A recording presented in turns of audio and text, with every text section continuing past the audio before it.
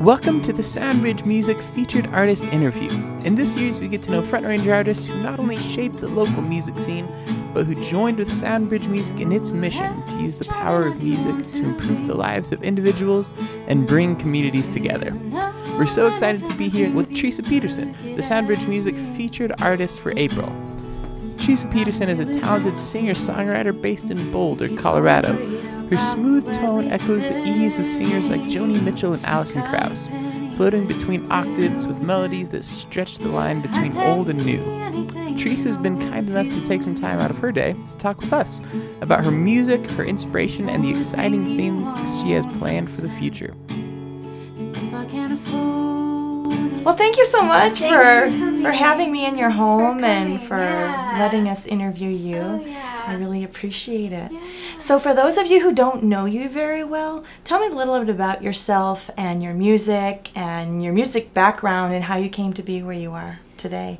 Yeah, I'm a lifelong musician. I've played violin since I was 3 and guitar since I was like 11, and so I've been doing music my whole life. I grew up in Texas and moved here about 5 years ago and have just had an explosion of music happen, you know, while since I've lived here. I mean, it was something that I always did, but I really feel like it sort of happened for me in a way here that it hadn't quite ever in Texas. I've just gotten to do so many amazing things, like run and host Boulder in the Round, and I play around town, and yeah, I've had a whole new batches of songs that have come out while I've lived here, and so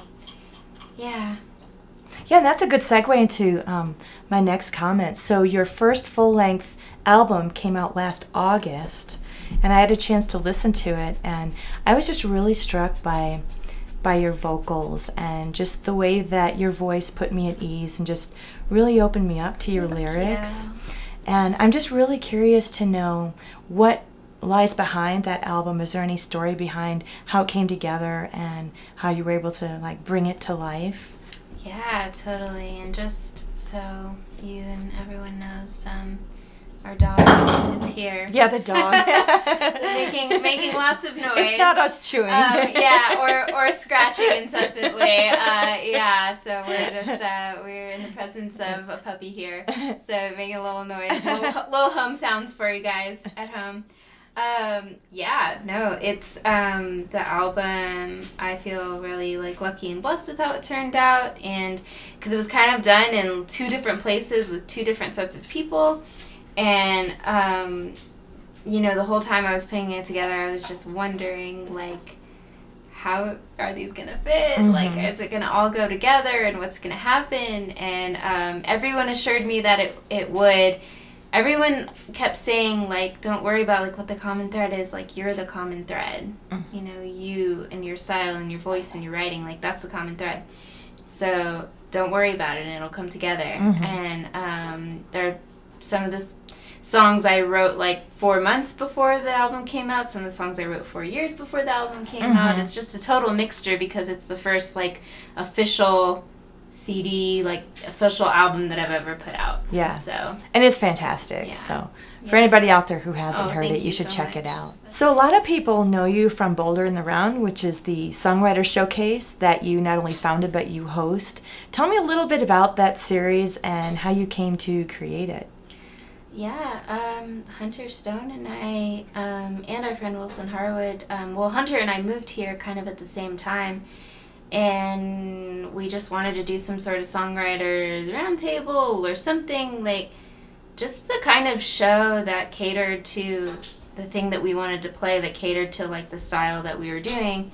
We just wanted to make a show like that, and we were just going to do kind of a workshop at his house at first with the idea of later making it a show, you know, to take to Laughing Goat or whatever venue and stuff. And then Vapor Distillery just kind of reached out right at the beginning and was like, come here, play here. And it was off and running. Yeah. Started like a week before Christmas in 2014. And the rest is history. And now you're at E-Town. Yeah, then we got to move to E-Town 2 years later, and that's been really, really awesome.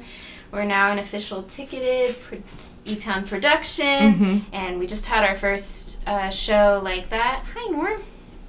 It's the puppy. Norm really, really wants to be in this. Yes, and it's totally fine. Hello, Norm.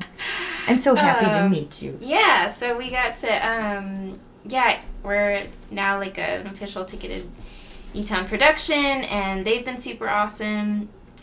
So, yeah, we had our first show last week, and it was standing room only, and I couldn't believe it. That's great. It was amazing, yeah. So, we're really blessed in this area to have so many amazing songwriters and so much talent to pull from all the time. Yep. So, and then, that partnership with E-Town has been just, really, really awesome. It's a huge blessing in my life. Mm-hmm. Okay. So just getting back to your music, what is it that you hope people come away with when they listen to your music? I don't know. I don't really think about my music that way. Like, I think I usually, I write because of something that I'm coming away with, I guess. And that's where the songs come from in me. And then, I don't know, just there's a lot of, like, memory and nostalgia that goes into that, and a lot of imagery, and, but I guess that I'm really fascinated with the idea that you can be so specific to your own story when you're writing, and that people feel so specifically about their own story when they hear it. Right. Like, I think that's a really interesting thing that I've found to be true. Mm-hmm. So hopefully, I might be talking about something in my head, something that I dreamed up or something that happened to me, but hopefully they hear something of themselves in it. Mm-hmm. Yeah. So what have you got coming up then? What have you got in the works for the next 6 months or so? Any big plans? I'm going to California next month and playing a few shows out there in the San Diego area, so that's great. You're around there, if you know anyone around there, like, that's where I'll be.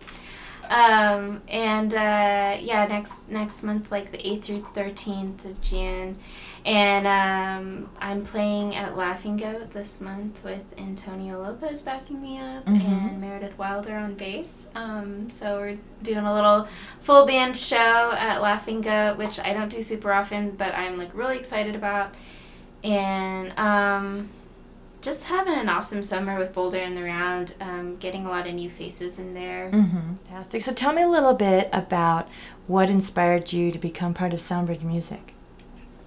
Well, I think the idea of it is really lovely, like matching musicians up with people that can use their skills and talents for good causes, and anything that builds community between musicians and music appreciators, I think is awesome. And it's always sounded to me like you guys just want to like provide a way for like people to connect, and for musicians to be able to use to do what they love for good. Yeah, so I think that's lovely. That's awesome. Is there anything else that you'd want people to know about you, or anything you want to plug, or anything that you'd want to make sure that you get out there? I don't know. I think I probably told you all the everything important things for the next couple months that I could think of. We know everything now. Yeah, just thank you. Thank you for doing what you do, and you're going welcome. Through so much time and trouble to do it, and just always being so great about it, and so helpful to your community. I would like to plug that you have a show May 17th. Oh, yes. We'll edit that out. We'll edit that out. Well, it's in there if you want to use it's in there forever. I want to plug that. Yeah. Yeah, because that's important and that's exciting. So Yay! Yay! But thank you so much for taking the time again, and we look forward to your show on the 20th, and for whatever comes next, and can't wait to hear more of your songs. So thank you so much.